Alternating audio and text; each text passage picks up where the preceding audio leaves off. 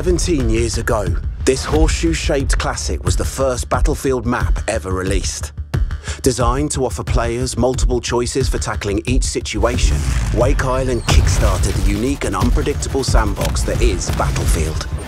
Now, as part of Battlefield 5's live service, our latest free update builds upon that legacy to create the incredible air, land and sea experience we always had in mind. Welcome back to Wake Island.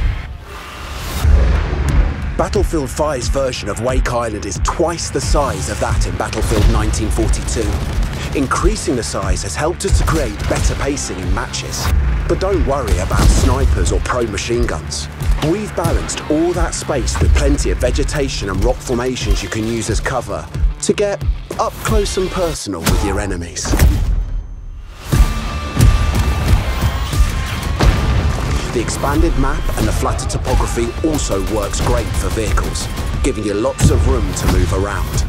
Amphibious tanks and boats that spawn on the beaches of Wake allow you to move freely around the island, discovering new and interesting ways to surprise the enemy.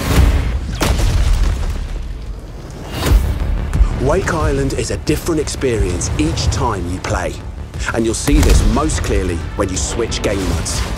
Breakthrough is all about intense invasion gameplay. It's a great way to master the island in fast-paced fights.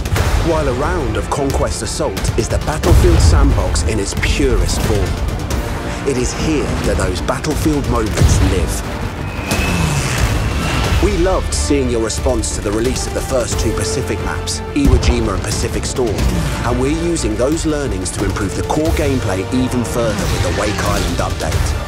And with our Year 2 edition now available, including War in the Pacific and the best arsenal from the first year, there's never been a better time to join the millions of other players in Battlefield. Welcome back to the original Battlefield.